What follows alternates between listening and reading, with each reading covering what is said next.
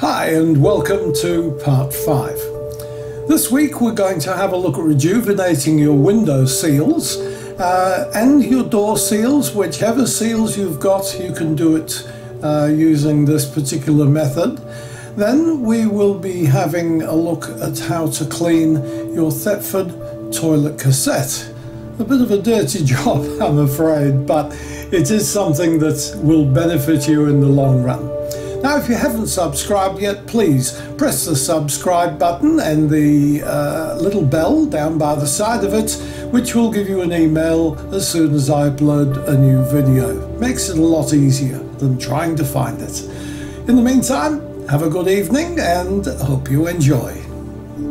Coming from an English caravan, yes, there was limescale inside the tank as well as just normal dirt, and you can see it was quite bad and really needed doing. I did use some CLR in the water and also soaked everything in CLR. I used ordinary silicone on the rubbers. Now that is the overflow. Now that does need cleaning inside, as you can see, and it's very simple. Just prise it off with a screwdriver and give it a good wash and clean. You can see now that the inside of the tank has come nice and clean and it's back to almost brand new condition. It was not that easy, but the scrubbing brush and CLR worked very well. Now you can see there's a wee magnet on the end of the float that I cleaned to make sure that it gives contact and switches the light on top of the Thetford unit, so you know when the tank is full. Now it's all gleamingly finished, and I use silicone just as a spray and around all of the rubbers, and now there are no leaks in the tank and no smell emanating from it at all either. Now some caravans just may leak through the inside of the window perspex through the seal, which is right down here. Let's get in a little bit closer and I can show you which seal. And it's this big seal on the outside, and it leaves water pooling in here, and it can of course run down, and it's protected of course by that gap, which is an air gap to keep the air circulating around the back of the seat up from the bottom, so you're not completely shut off from oxygen. But that seal goes all the way around the window and is quite important to you. Now, as my caravan hasn't been washed for a while, we can see there's a dirty mark going down here, and this is the seal that we're going to rejuvenate using a toothbrush. Yet again, there's many uses for a toothbrush in a caravan. I don't know whether you can see this, but just along here there is a bright patch on the rubber seal. This is telling me that that has got a build-up on it which needs to be removed to allow this to spring out just a little bit more. With the window being closed a lot of the time, it flattens this down and it gets a shape sort of put into it. We want to release that little bit of shiny bit. In fact, all the way around, we'll clean that up. Something we all suffer from is this glue that seems to come out. It's like a putty that comes out around the things, and it's fairly easy to get rid of with a blunt penknife.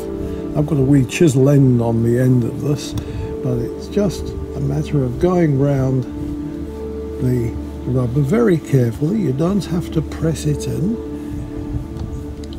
and just lightly score the glue, and then you can go around and get it off. Now it's fairly warm today, and just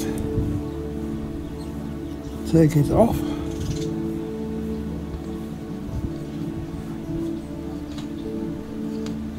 And it comes off quite easily, get the majority of it off. Make sure you don't put the bits and pieces on the driveway if you're on the driveway, because it sticks to your shoes and then tramps inside if you don't take your shoes off. Following that, it's just I've got some turps in here onto a rag.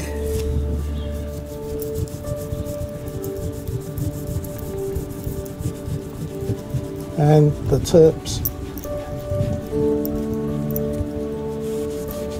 gets rid of the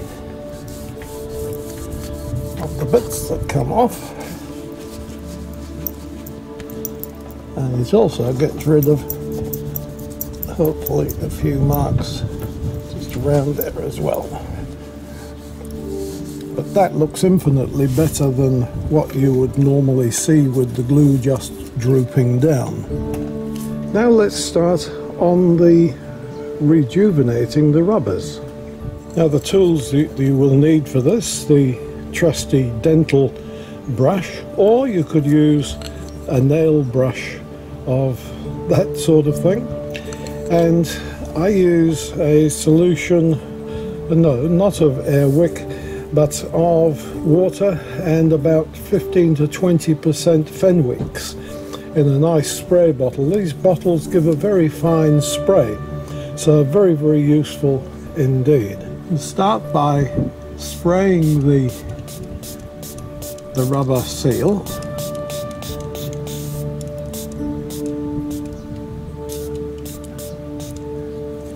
Just let it soak for a minute or two, and then attack it quite vigorously with the toothbrush, which is falling to pieces at the moment, but this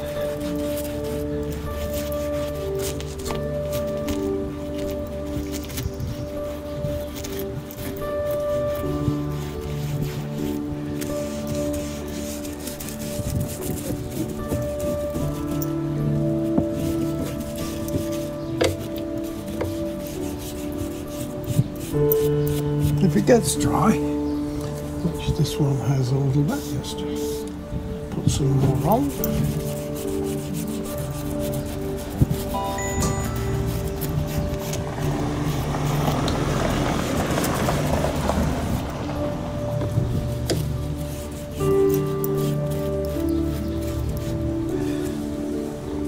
And then with a damp cloth,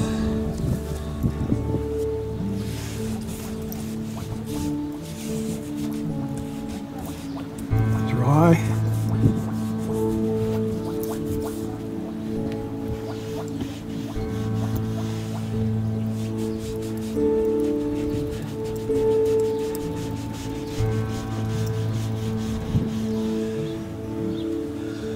And that's now come up very similar to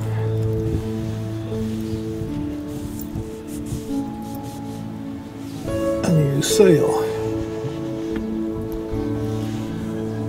When that's all clean, I use silicone spray, which I buy from Repco. It's a good silicone spray, and then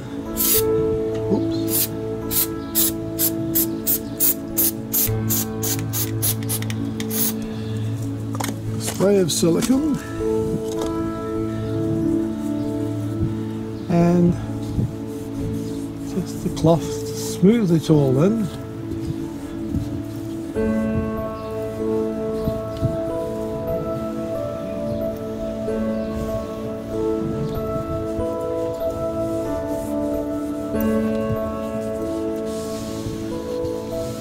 Making sure you take it off the van.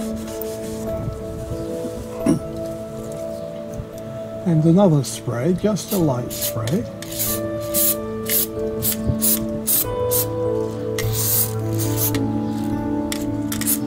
And leave that to dry, just for probably 10-15 minutes. You can wipe it off after that. It's done its job. I think the worst place was round the door.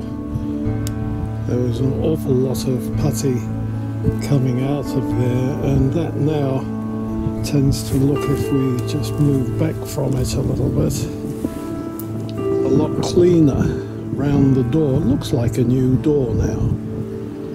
This is where we're working. What a beautiful view, isn't it? Got the sea in the background.